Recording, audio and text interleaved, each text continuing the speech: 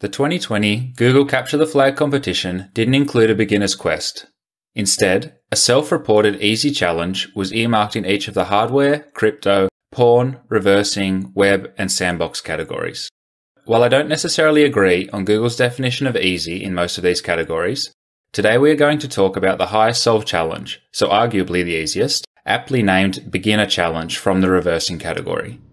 As we can see on CTF time, there are a number of write-ups already released for this challenge, and the write-ups typically fall within one of three solution categories. Firstly, there are solutions which make use of anger. You can take a look at John Hammond's video for how to solve the problem this way. Secondly, there are solutions which make use of Z3. You can take a look at Ginval's video for how to solve the problem this way. And lastly, there are solutions which don't use a SAT solver at all, which is the approach I took during the competition and the approach we will take during this video. So let's get started by downloading the beginner challenge and reading the description. Dust off the cobwebs, let's reverse. After downloading and extracting the archive, we receive what appears to be a binary, a.out, and we can use the file command to see that it is indeed a 64-bit executable. Let's mark the binary as executable and YOLO it on our host system to see what happens.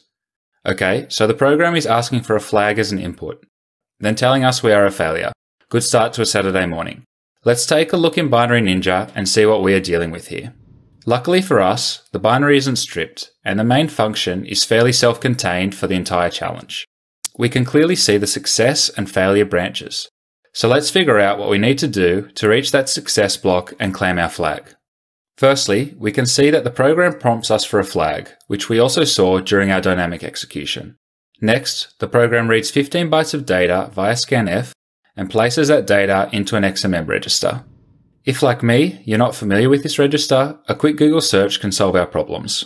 Streaming SIMD extensions is a single instruction, multiple data instruction set extension to the x86 architecture. SIMD instructions can greatly increase performance when exactly the same operations are to be performed on multiple data objects. Okay, so that's sort of helpful, but I work better with examples, so let's keep scrolling. The following simple example demonstrates the advantage of using SSE. Consider an operation like vector addition, which is used very often in computer graphics applications. To add two single precision 4-component vectors together using x86 requires 4 floating point addition instructions. And here in Wikipedia, we can see an example of the higher level instructions which would be required to add these vectors as per the text. This corresponds to 4 x86 fadd instructions in the object code. On the other hand, as the following pseudocode shows, a single 128-bit packed add instruction can replace the 4 scalar addition operations. Okay, for me that's an easier to understand explanation. Put another way, the SIMD instructions allow the CPU to group a bunch of duplicate instructions together and then execute them at the same time as a single instruction. We also know that the register size is 128 bits, and since we know scanf is only reading 15 bytes, we've also probably recovered our first character. Somewhere there is a null byte. Since this is a C program and the flag is in a readable format, let's make an assumption that the last byte is probably a null byte. Looking back in Binary Ninja, we can see that next we have 3 operations performing some of these SIMD instructions on our data: pshuffb, padd, and pxor. Rather than getting ahead of ourselves and guessing, let's take a look at some documentation as to what these instructions are, starting with pshuffb. Pshuffb performs in-place shuffles of bytes in the destination operand according to the shuffle control mask in the source operand. Each byte in the shuffle control mask forms an index to permute the corresponding byte in the destination operand. Next, the padd instruction. The padd and vpadd instructions add packed double-word integers from the first source operand and second source operand and store the packed integer results in the destination operand. When an individual result is too large to be represented in 32 bits, the result is wrapped around and the low 32 bits are written to the destination operand. That is, the carry is ignored.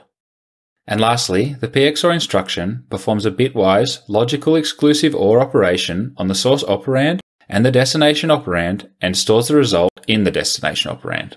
Jumping back into Binary Ninja again and understanding these instructions, we can now track what happens to our input more clearly. First, some shuffle is performed, then an addition, then an XOR. Once our data has been mutated, a string compare is then performed comparing 16 bytes. This check is verifying that the data we entered matches the data output after the mutations. So our next clue. Our input needs to be the flag, which after the shuffle, add, and XOR instructions also needs to equal itself. Next, another string compare is called, comparing the first 4 bytes on an expected prefix. If we follow to the expected prefix location in Binary Ninja, we can see 4 more bytes of the flag are revealed to us. CTF opening bracket. Only 11 more characters to go.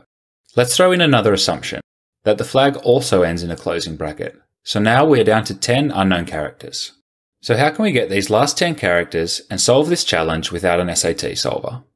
Due to the overflow from the addition and the subsequent XOR, it's a bit tricky to go backwards and work back up from the constants to the flag. Given the key space and limited time for the CTF, a raw brute force is probably not an intended solution either. However, we do already know a few important things. We know the length of the solution. We know that the input needs to match the output, and we also know 6 bytes of the flag. CTF open bracket, close bracket, and the trailing null byte. So how can we use this information to solve the challenge? Let's take a deeper look at the shuffle pattern and see if we can figure out how to cheat our way to the flag. If we follow the pattern location in Binary Ninja, we can see how data is to be shuffled. While we know how this works from the documentation, let's jump straight in with an example and solidify that understanding.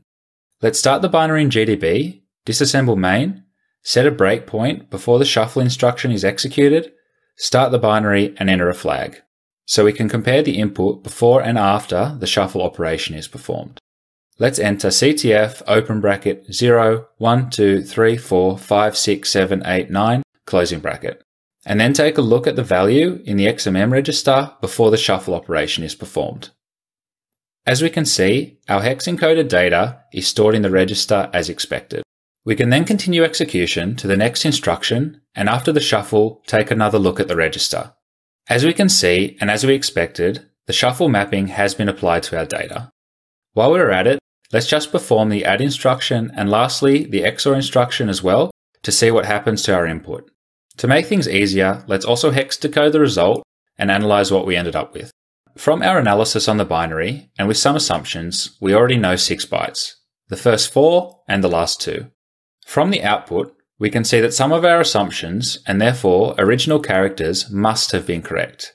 The C, opening bracket, and null bytes from the input are also in the correct place in the output, which as we know is also a requirement for the flag to be correct.